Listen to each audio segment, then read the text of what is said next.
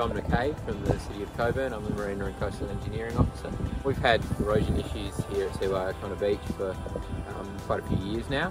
It's got worse in the last 5 years, to the point that we, north and south of the Catherine Point Groyne, we're having to do sand nourishment almost every year.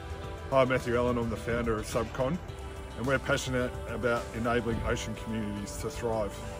Our team of engineers are based in Henderson in Western Australia, and we've pioneered the concept of engineered fringing reefs. We executed the first 2 years ago for the UN in Mauritius, in a place called Montchouzy, and we've had UWA engineers monitoring the reef for its wave attenuation properties and transmission coefficients.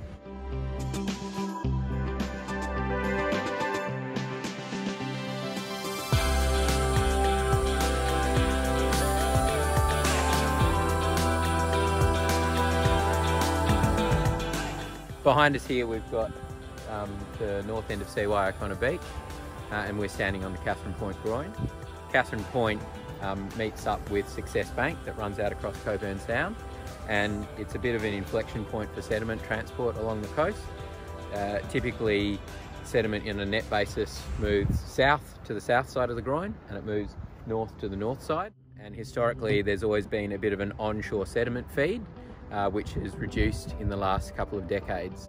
It's the case where sediments move away from this point, but there isn't much new stuff coming in. As an interim measure, we bring sand from further south down C.Y.O'Connor Beach, where it accumulates in front of Port Coogee, and we bring it back up to this end of the beach as an interim measure to nourish the beach and at least slow down and mitigate the effects of the erosion here. This project that we've proposed here will be a leading working with nature solution for coastal erosion control. Our theory is that we can build porous, partially submerged fringing reefs that provide wave attenuation to the shoreline in storm events, and also through normal operating conditions provide public amenity and also habitat for marine flora and fauna. Hello, my name is Chris Beaton. I'm the Environmental Manager at the City of Cockburn. Coogee Maritime Trail was a concept that was thought of to actually provide habitat for some of the fish species and marine species that were devoid in that area.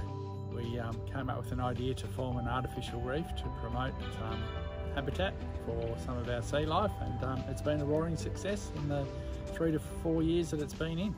It's extremely popular with the community, and we've just passed over 100 fish species, and Chris Beaton, who you saw earlier on the video, and myself got to swim with a manta ray down there just a couple of weeks ago.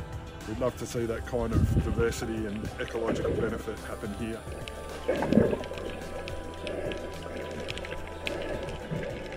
My name's Justin. I'm a PhD researcher at UWA. My research is based on looking at the drag and inertial coefficients of different coral reef structures, and I'm helping out Subcon here with a bit of wave attenuation as well as drag parameters.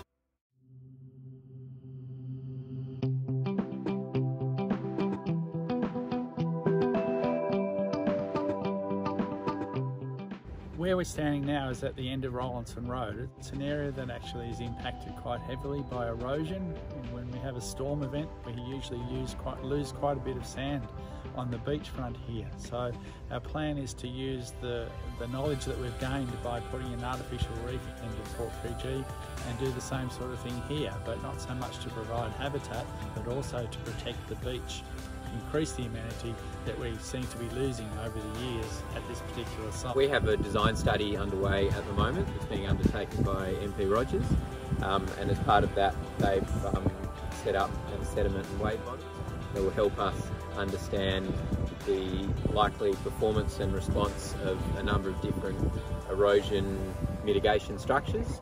That could include groins or seawalls or nourishment or a combination of that or other novel approaches.